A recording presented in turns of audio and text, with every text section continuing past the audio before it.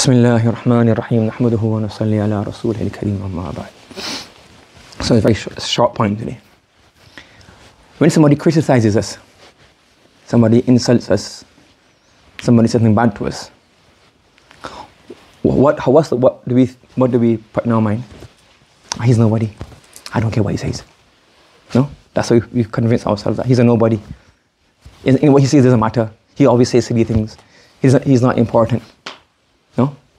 So when somebody says something bad about us, this is how we respond. Yes? But that same person, they praise us, then what happens then? We blow up like a balloon. No? We don't say, oh, he's insignificant. He's a nobody. He doesn't know what he's talking about. No? So what we should do is, if you really want to change ourselves, the opposite approach. When somebody says something bad about us, criticizes us, then we should think, let's see, is there any truth to this? And they can change. And anybody then praises us, he said, no, put it aside, say, we should Allah's mercy that Allah has then satar upon us. Allah has concealed our faults. That's why he doesn't know who we really are. That's why he's saying this, but he doesn't really know who I really am. Allah knows who I am. So alhamdulillah, Allah has concealed me. I thank Allah for this. But in reality, he's a nobody. He doesn't really know what I am. He doesn't understand who I am. That's why he's saying good things about me. So we come to switch our approach.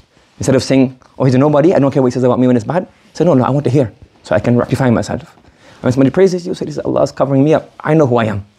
So if we just swap this around, inshallah, we'll be a very important way, a very easy, very helpful in us changing our approach. May Allah subhanahu wa ta'ala give us some taqwa. Subhanallah wa bihamdihi, subhanakallahumma wa bihamdik.